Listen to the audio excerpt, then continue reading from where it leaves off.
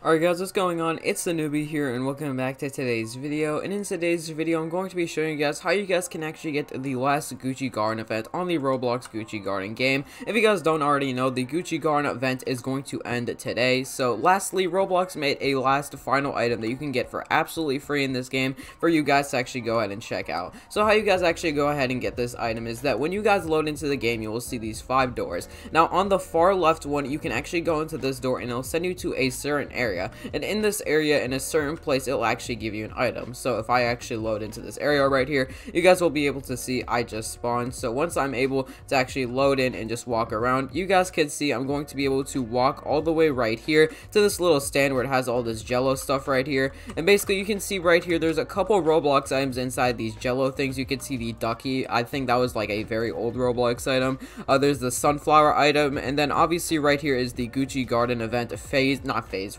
I just said it because this guy said something like that. The Gucci Garden free Roblox item. So you're just gonna click on it right here, and you guys are gonna be able to see that it is the Gucci Garden round frame sunglasses. And once you click onto the free, you guys can pretty much see it. You immediately get it, and you can update your outfit. I'm gonna update my outfit. Just kidding, I'm not. But yeah, honestly, they don't really look that bad. And for a free Roblox item, again, looks absolutely pretty cool. So again, guys, for the last Roblox Gucci Garden event item, you guys can go in the game, just load in. You can pick up that item right there.